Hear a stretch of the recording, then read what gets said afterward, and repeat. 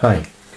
Okay, so it says it is project time. So today I want to talk about building a Arduino timer, which in this timer we can set, of course, the time in a very simple way that I just invented. The time will be to move a potentiometer.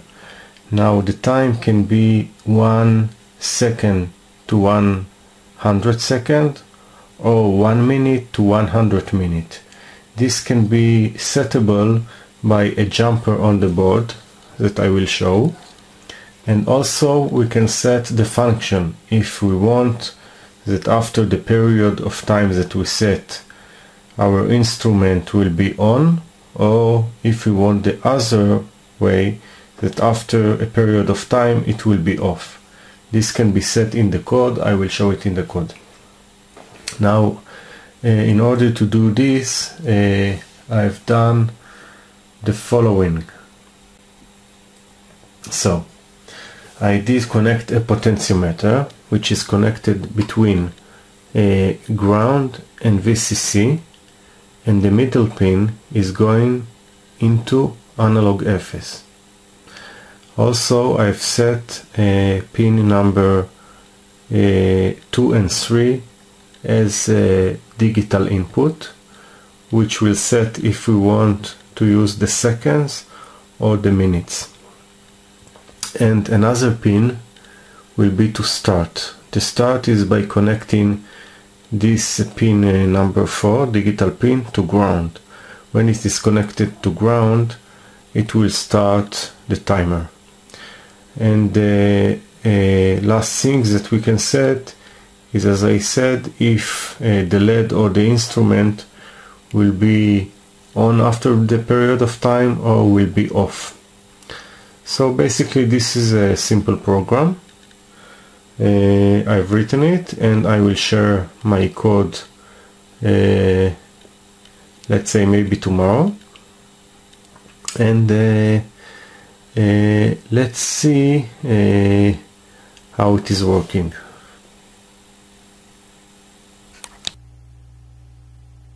Okay, so let's go over the program. What I'm doing here, first I'm defining pin analog number 0 to be the input from the potentiometer. This is going usually to the middle pin of the potentiometer. As I said, the other two pins are going 1 to 5 volt and the other to G and D. By this, when we are changing the potentiometer, the voltage to this pin number 0 will be changed according our movement. Also I'm defining pin number 2 and number 3 to be the input pins that are choosing if we are talking about seconds or minutes. By the way, if they are both connected to ground, so the choosing will be for minutes and not for seconds. If they are both not connected, so we will get a message on the screen that no pin was chosen. Later I'm defining the pin number 4 digital to be the starting of the timer. If we connect this pin to ground, the timer will start. Also defining pin number 13, which is onboard LED. This is in order during the timer run to see that the LED is blinking, so we will know that it is running okay. Also defining timer out pin, which is the LED that I am connecting, or you can connect relay or anything you wish, which can run on this digital 5 volts out. The function, if it is a 0, so after the period of time the LED will be light. If we are choosing here number 1, so the LED will be light, and after the period of time it will be turned off. Okay. Here I'm defining the input, the outputs, and the serial port, serial to USB in the computer in order to see messages out on the serial port. Okay, so here I am checking the start situation. If at the start the instrument should be on or off by the decision of the function pin. In the loop, what I'm doing, I'm reading the analog input, which is the middle of the potentiometer, and then I'm doing a remap. Okay, what is the remap? The remap actually is changing the analog input, which is 0 to 1024 of the ADC in the Arduino, to the number of the seconds or minutes that I wish to work with, which are set. We are choosing 0 to 100 seconds or minutes. After this, I can see it on the serial port, the chosen one, if it is minutes or seconds. If nothing was chosen, so it is written nothing was chosen. And then we are checking if the start pin of the pin number 4 was pressed. This is in order to start the timer. If we are starting the timer, we are going to this function, which is checking if option 1 is, which means we will the timer will be run in seconds, and if it is option 2, the timer will run in minutes. This is all, and I will share my code maybe tomorrow. Thank you.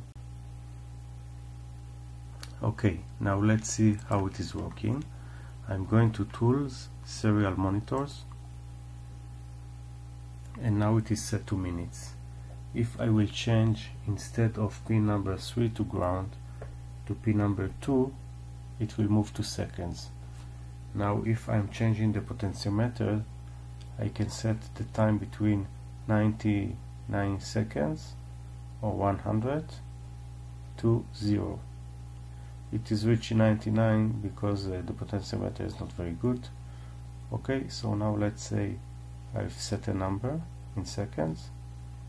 Let's do a number, okay, 15, and then I'm taking pin number 4 to ground, and it will start running. So it is giving me a message, timer started. Now it will count to 15.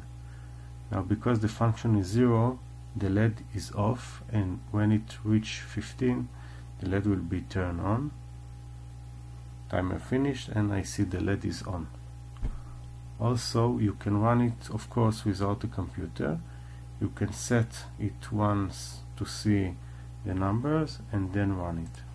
Let's see how it goes on minutes. Okay, so I will set now the setting pin to minutes. Okay, let's move to another number, lower one.